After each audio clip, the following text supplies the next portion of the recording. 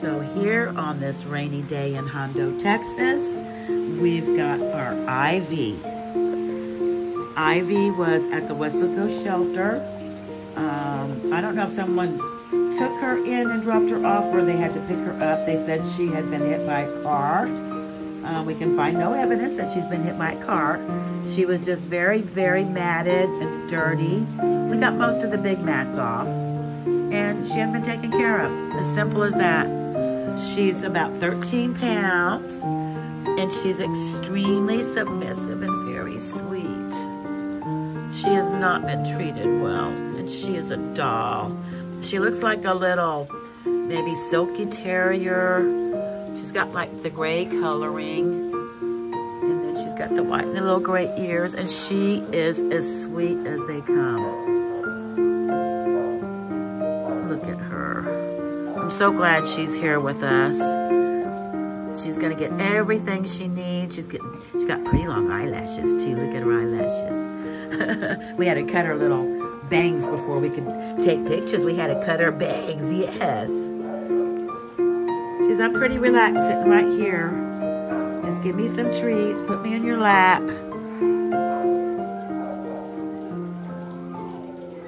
And this is Ivy. And we've got howling dogs. Once they start up. And she says, well, I'm out here with the people. Yeah. There's our girl. This is Ivy. And she's available through Tracy's Paws.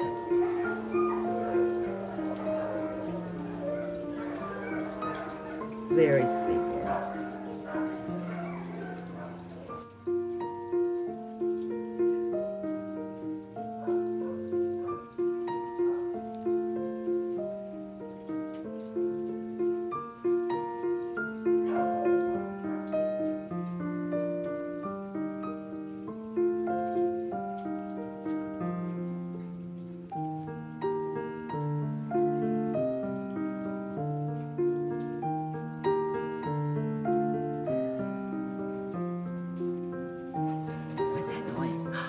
Ooh, it's the rain.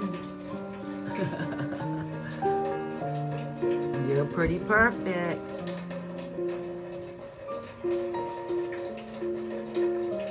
Susie's lady gave me treats.